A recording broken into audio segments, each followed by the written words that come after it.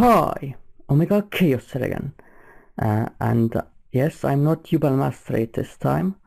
My name is Omega Khaos, and you might know me from Yubel Mastery's daily duels series where I tag to Yubel Mastery pretty much every Saturday, and of course Yubel Mastery is playing Heraldic Beast.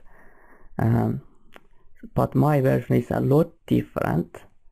So yeah, I think this deck is pretty good, and it can go up against the meta as well. So I guess let's go this deck. Also sorry about the shaky camera, I don't have a tripod currently. I'm planning on ordering one in July, and then hopefully it will get here soon, so I can start using it. So first the monsters, of course, triple Heraldic Beast Leo, the main searcher. 2 to attack Peter, but serves the stocks when you normal summon this card in the end phase. And of course, when it's sent to the graveyard, you search for a Heraldic Beast monster. So really good. Then triple Heraldic Beast up Conway, 1800 attack Peter, and can recycle your Heraldic Beast, so pretty good. Triple Heraldic Beast Amphithyana. You discard a Heraldic Beast to special summon it from the hand. Its second effect is not really that relevant. It has wind attribute, so good for long Shitori plays like Abba Conway, so yeah. And the last Heraldic Beast in the main deck, a triple Heraldic Beast Unicorn. Of course, good to revive your number 18 and all that. You can also run 2 of this card, but I think 3 is just too necessary of course, for your late game plays, and you can also revive your Khaos number 69 with this card. Of course, it can become dead at times in your hand, but it's still yeah, too good not to run at 3. Then of course, aside from Heraldic Beast, you need your rank 4 enablers, because Amphithyana is the only one that can special summon itself. So triple card Kage. Of course, I think you know what this card does. When you normal summon a level 4 monster, you can special summon it from the hand. Then I run the Heroic engine, which helps you to make rank 4s as well. So triple Heroic Chancellor Assault Halberd. It has Cyber Dragon ability, it can inflict piercing damage, and if you inflict battle damage with this card, you can search for any heroic card from the deck. So it either itself, or another card I run is Heroic Challenge 1000 Blades, which can revive itself when you take any damage. So pretty good, and of course when the Intermage Trick Clown comes out, this card becomes even better, if I decide to include Trick Claw in this deck. So that was the monsters. And now let's see the spell cards. Of course, it's a rank up based deck, so you have to run the triple rank up magic limited Barian Swords. Of course, a really good card in this deck. You rank up your number 18 to Khaos number 106 mostly, or Khaos number 69. So yeah, really good. And the one new around force, it's pretty good. It's basically, I replaced 7th one with this card as the 4th rank magic. You can get, of course, all face-up cards on the field when you use this card and rank up your monster. But it will, aside from that, it works the same as Barian's Force, but you can only summon Khaos numbers with this card. Then triple Advanced Heraldry Art, of course the best spell card in the deck. Just the 1 card, rank 4, revive 2 Heraldic Beast monsters, and then you immediately exit one with this card. I don't run Heraldry Reborn. It's pretty good, but it's not really that necessary, and it can become a kind of cloggy as well. So Advanced Heraldry Art is enough for revival, I think. Then 1 Pot of Dichotomy. In this deck you have a problem that you can run out of monsters very quickly. You need something to recycle your resources, and pot of trigonomy fits pretty well with this deck, because you have a lot of different types of monsters in this deck, and you can make this card live pretty quickly by resolving your number 18's effect. So I'm probably going to even run 2 of this card once I get my second copy.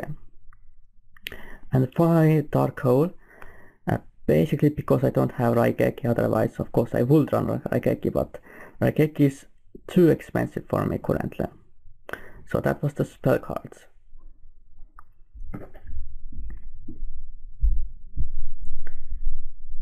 So now let's see the trap cards. 2 Mind Over Matter.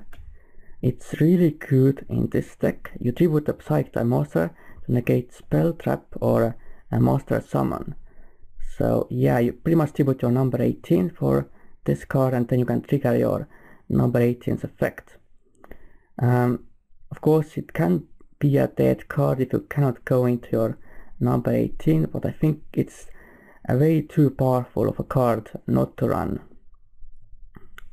Then 1 out 7 Tools of the Bandit, just for trap negation. In Estonia most run a lot, very back row heavy decks and all that. Of course I should run Wiretap instead of this, but I don't have that card, so 7 Tools works as a replacement. Then Solemn Warning, of course, stable pretty much. Managed Emptiness, of course, really good as well, and of course almost a staple as well now that it's at 1. Then Compulsive Evocation Device, not as good in this format, but in Estonia it's really good. Then Bottomless Trap Hole, of course, Torrential Tribute for mass destruction, as well as Mirror Force, of course pretty good this format. And finally the last traps, 2 Finish Chain. So that was the main deck. Now let's see the extra deck.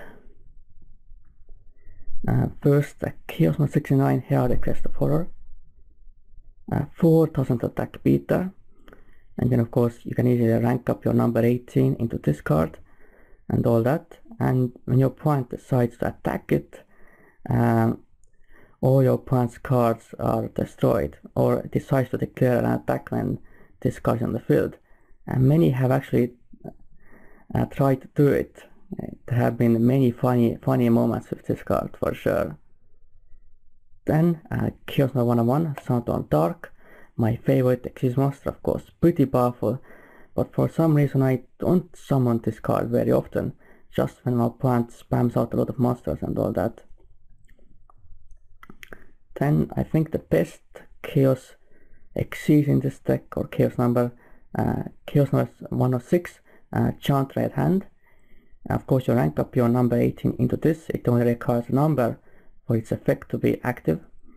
Pretty much whenever anyone activates something, automatically all cards in the field are negated, all face-up cards I mean. So yeah, if your opponent activates something like Raigeki or Dark Hole, that Raigeki or Dark Hole is negated and all face-up cards as well.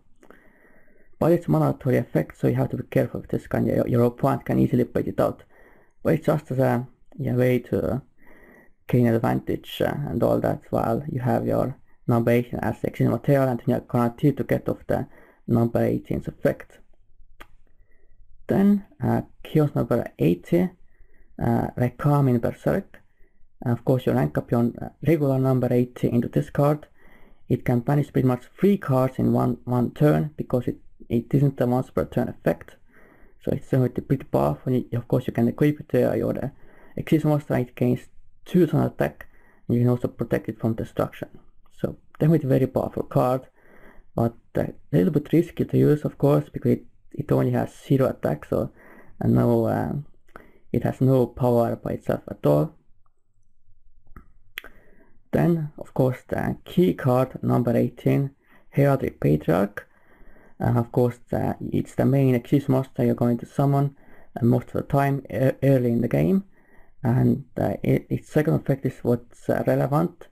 If it's sent to the graveyard, you can send 2 Heraldic Exist monsters from the deck to the graveyard. So you basically send your Leo and Unicorn to the graveyard, you get your Leo's effect, and then you can revive this card with a Unicorn. Then 2 number 1/1 Saturn Arc, of course really good rank 4. I run 2 of this card because I don't have Castle, but once I get that, and it gets a reprint in the Megatins, I will replace one of the 1/1s with that card. Then number 80, Rhapsody Berserk against graveyard based decks, and of course rank up into Webcam in Berserk. Then number 103, Ragnar Zero, good against certain decks, but we'll probably replace this card with something like a Gaga Samurai or Extra Knight if I get that. Then Lunges Chidori, of course very powerful card, and you can summon this card pretty easily in this deck, because you have of course your Abba Conway and Amphis as wind attribute monsters. Then Dark Rebellion Exist Dragon, of course, King of the Feral Imps to search at Kage, Abyss Dweller, and finally Khal Cowboy. So that was the deck. So that was my rank up Heraldic Beast deck profile for Yubel Mastery's channel.